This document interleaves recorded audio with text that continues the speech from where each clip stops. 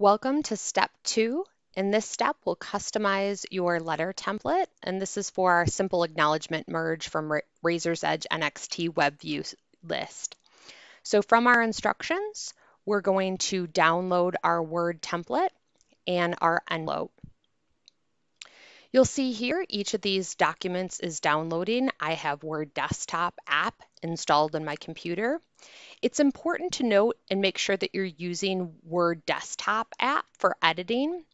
If you're using the Word Online version, it can actually break the fields and your acknowledgement will not populate. And a good way to see that, if you just need to make sure that you're in the right spot, if you were using the Word Online version here from Office 365 and were in the Word document, you'd see an option under Editing to open in Desktop app.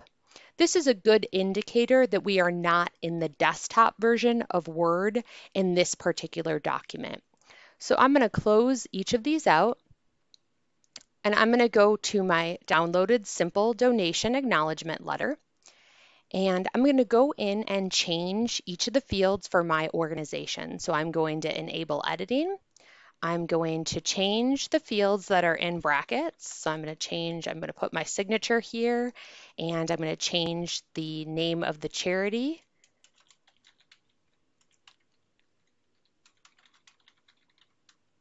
It's important to note that the fields that are highlighted when you scroll over them and they're gray are our merge fields. This is the information that's going to pull directly from Razor's Edge NXT, and we want to make sure that we're keeping these fields in our template and not making any adjustments to these fields. Just the information in brackets that's specific to your organization. I'm going to go ahead and save this with my changes, and then I'm going to open my envelope. And in this case, there's no additional changes that I need to make. Each of the fields is a merge field, and I'm going to go ahead and save. And that completes step 2.